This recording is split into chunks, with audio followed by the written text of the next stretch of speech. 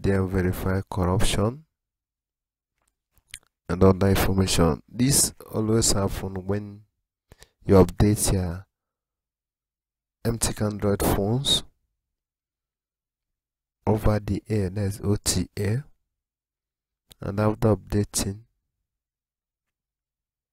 the file may not be compatible with the phone. The problem we have with all these phones called China phones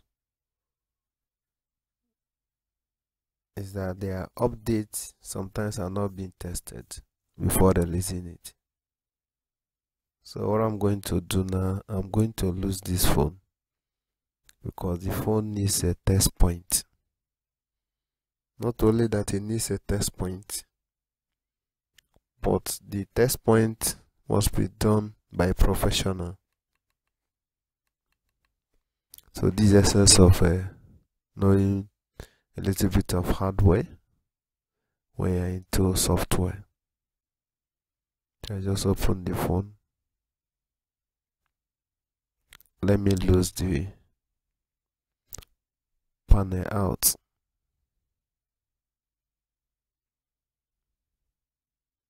For that, let me remove the cover of a fingerprint and also gradually, carefully remove a fingerprint as well.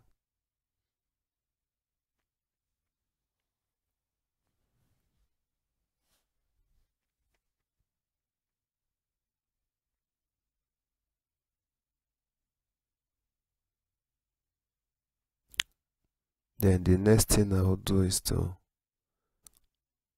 lose the cover that covers the panel. You have to be careful while doing that.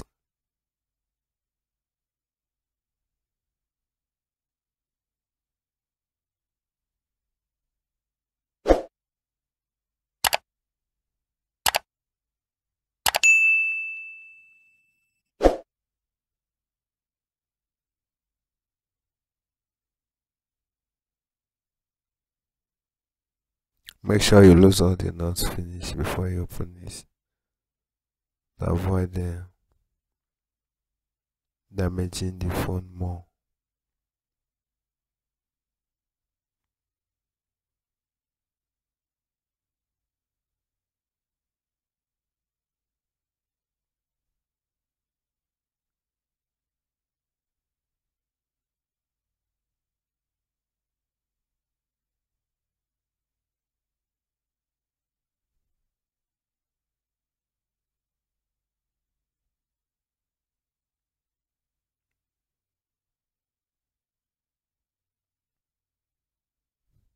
So I've opened the cover. Now let's pretend there is no nuts holding the panel. So if you try to raise it up, it will be hard. So there must be a nut holding it. So let's lose the nut as well. Make sure you don't force it to open.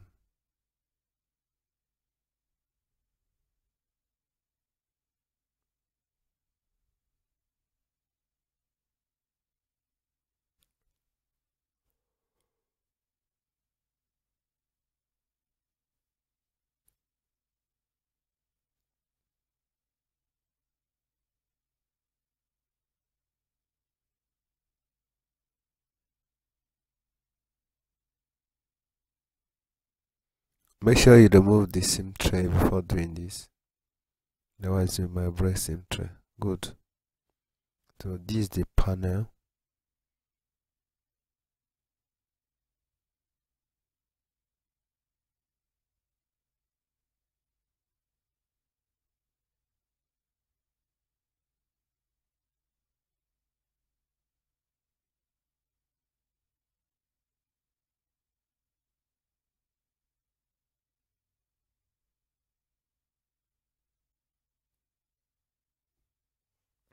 You can apply your own methods. This is the method I use.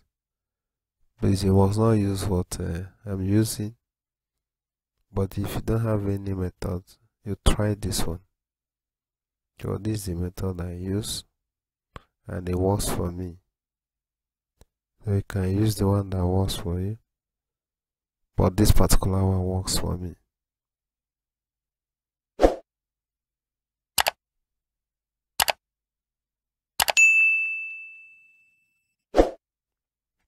Yeah, I've succeeded in opening it. Then this is it. Let me test it again, see whether it's still working. That is, whether I can still boot, meaning that I opened it safely. Once a common, so nothing is breached. So it's still on in and showing dm-verity corrupt. And the next thing now is we connect our test point to the ground. People ask this question.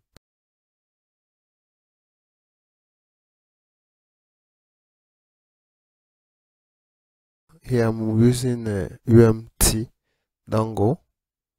I've opened it, UMT MT V2, and you see how I connected the Infinix X655B, that is Infinix 12i, through test point to the UMT dongle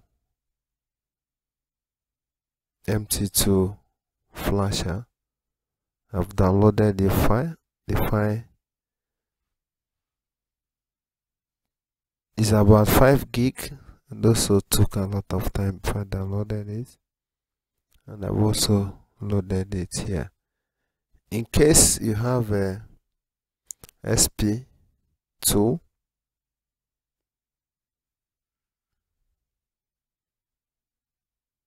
you can use your SP2, but in SP2 you need the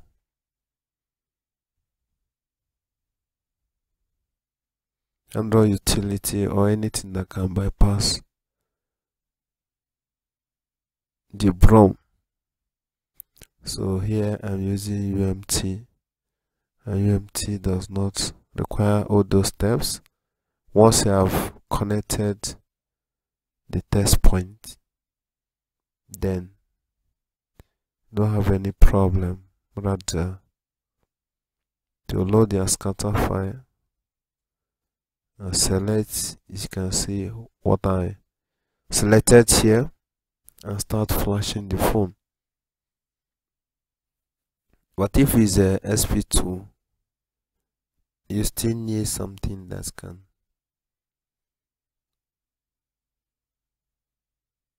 either connect or disable the preloader.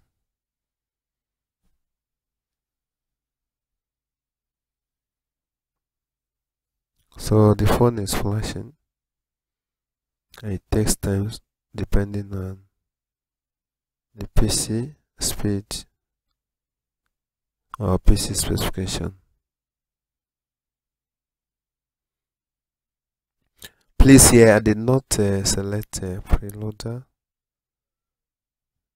Here I untick preloader. I did not select preloader here.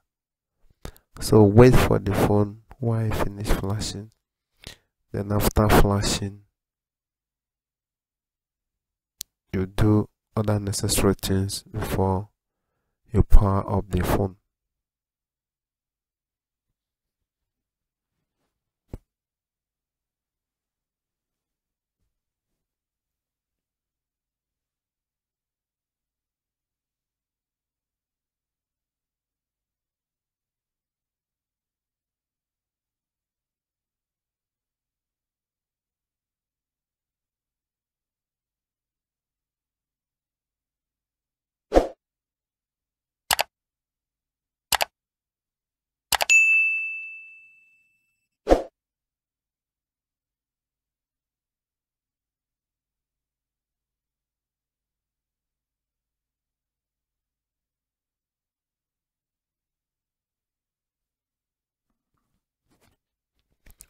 Flashing is still going on. Flashing is still going on, and make sure you don't shake the USB. Make sure the USB is connected throughout the process.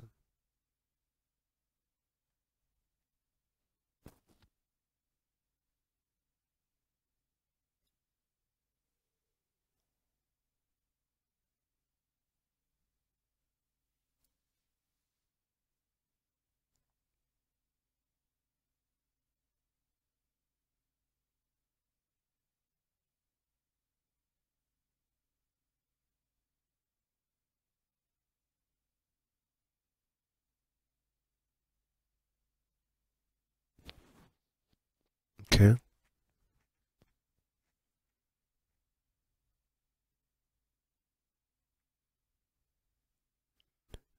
If you check here now, the flashing is done. But before we get ahead, we need to format the phone.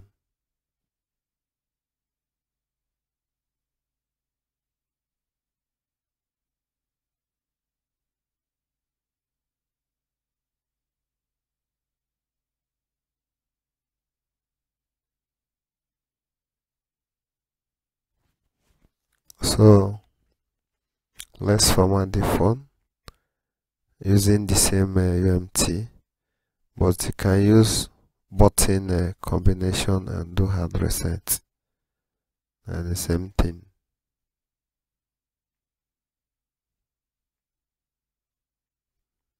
Or let me format the phone using the same UMT dangle interface. This is formatted.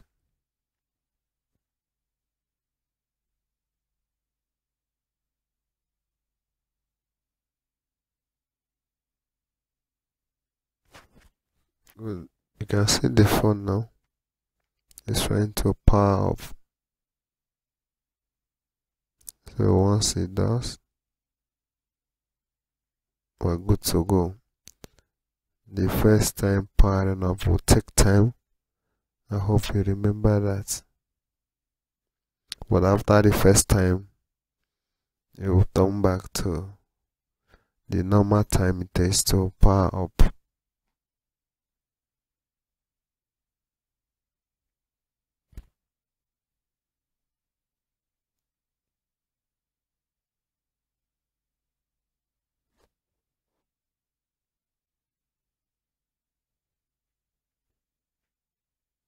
There's the phone. Good, you can see it. So it's powered up. Then we're good to go.